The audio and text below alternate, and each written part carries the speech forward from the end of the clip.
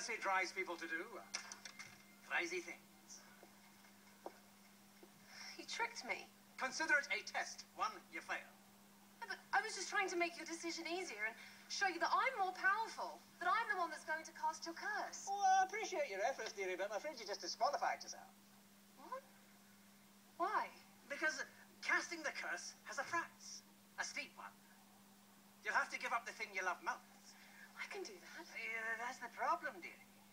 The thing you love most is me. You think I love you? I'm a perceptive sort. You're insane. Besides the point. Well, look, it's okay.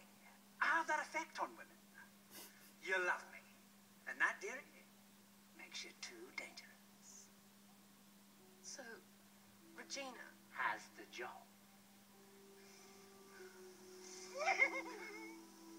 You might want to get that checked out. No, we'll forget the curse. I'll find another way to give you what you want. But unless you can take me to a land without magic, I'm afraid that's not possible. I can.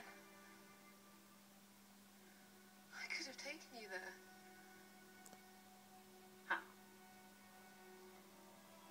These slippers. The wizard gave them to me.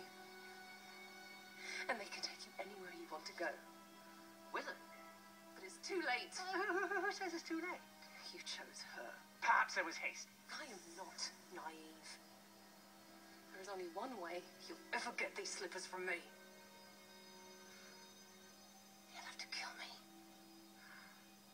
Well, if I must.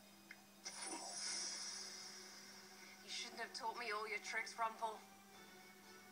I'll see you again, dearie. And next time,